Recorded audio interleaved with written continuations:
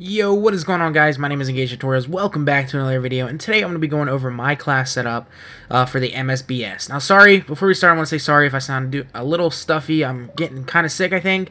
I'm not sure. I just hope I'm not. But so we're going to go over my class setup for the MSBS here. Now, as you can see, my weapon stats, I have 702 kills and a 2.28 KD ratio, so, you know, I'm well acquainted with this weapon and how it works and what's best to use. So the first attachment I want to start off by saying, definitely use foregrip. I know it's a 3-burst weapon, but when you're shooting across the map, this thing bounces like crazy. I know a lot of people use muzzle brake sometimes instead of foregrip, but even though it says increased damage at long range, when I'm shooting people across the map, I can barely hit them because it bounces so much, and plus I still get a bunch of hit markers.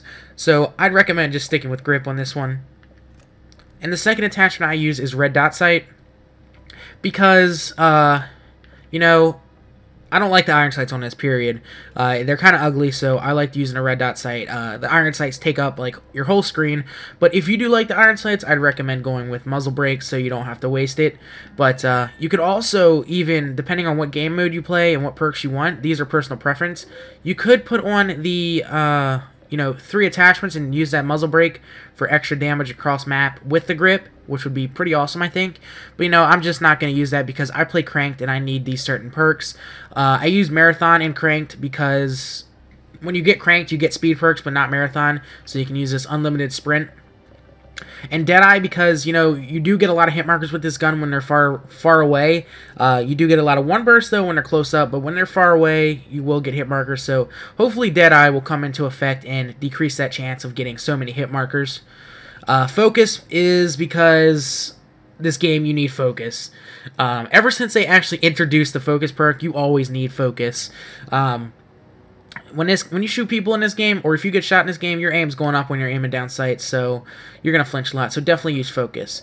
And for my 4th perk here, since I can only use 4 since Deadeye took up a lot, I like to use Gambler so I can get a chance of getting any of these perks.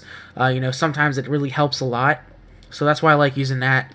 And for my assault streaks for cranked, I use the Guard Dog, Trinity Rocket, and the Loki. Now, the Guard Dog is one of my favorite streaks. You know, it's always watching my back. I love him.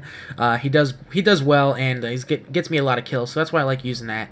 And for my lethal, now this is once again personal preference. Really, the only thing I'm showing you, what I recommend, is the attachments. You know, the perks, the lethal, and the strike package is just all up to you. But I recommend C4, or I use C4 because I like to fish people out of buildings with it and get kills with it easily, so like I said, I'm well acquainted with this gun. I have a 2.28 KD. You know, it's a pretty good gun. It's going to get patched eventually. That's why I'm trying to go for gold. I already have 2 gold weapons, which I will be coming out with some class setups for those as well, because I obviously use those a lot. But, you know, for this video, this is my MSBS class setup. I hope you guys did enjoy. Please leave a like. Let's try to hit 100 likes on this video, and share this video across social networks like Twitter and Google+. It would help me out tremendously. And for special word of the day, we're going to do MSBS, since that's what we're talking about. So if you're still watching to the end of this video, guys, put MSBS in the comments, and I will see you.